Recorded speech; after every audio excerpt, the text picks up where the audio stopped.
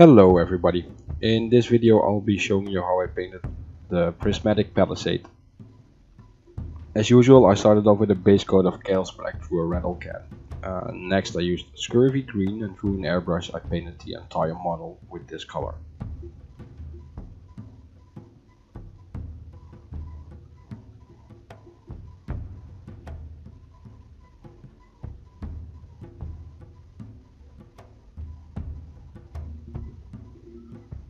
Once that's dry, I made a mixture of 1 part scurvy green and 1 part white, and I applied a highlight over the entire model, and I left the most bottom part actually untouched, apart from the small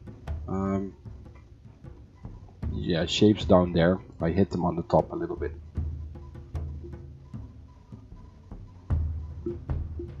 Next I used pure white, and I reinforced this previous highlights just by going over the top of the model, over the most upper side of the model, and just creating this transition from the dark green to the white on top. And again, I made sure I hit the little parts on the bottom as well on their tops.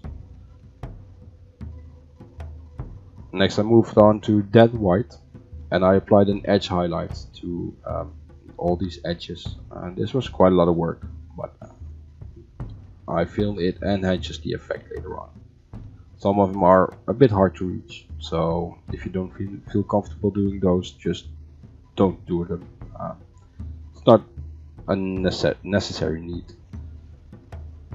So once that's done, I painted the base and I applied a coat of dull coat to the entire model. And once that's dry, I used Tamiya clear, and I applied a coat of this to the entire Palisade part of the model.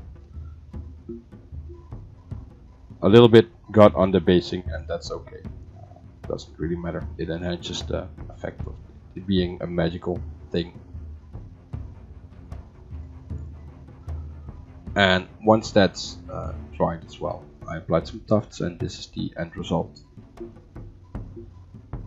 So, another really quick tutorial.